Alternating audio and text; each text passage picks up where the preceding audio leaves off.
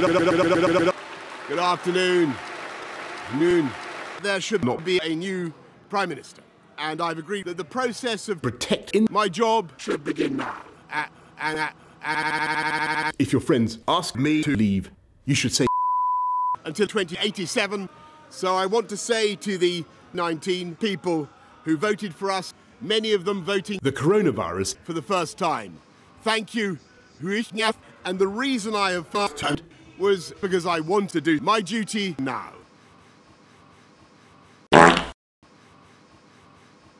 My obligation to you to continue to do this in 2019. And of course, I'm immensely proud of getting my press done in Parliament, getting us all through the Prime Minister, delivering the fastest and you're in the fastest spread of the coronavirus, and in the last few months, meeting family members who do not live in my home.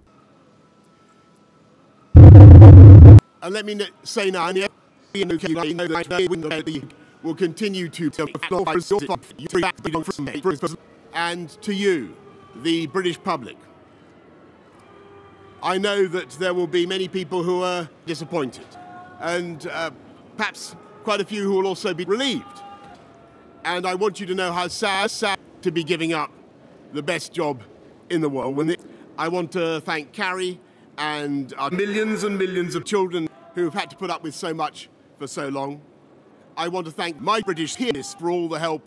Our future together is the biggest threat this country has faced for decades. Thank you all very much. Thank you.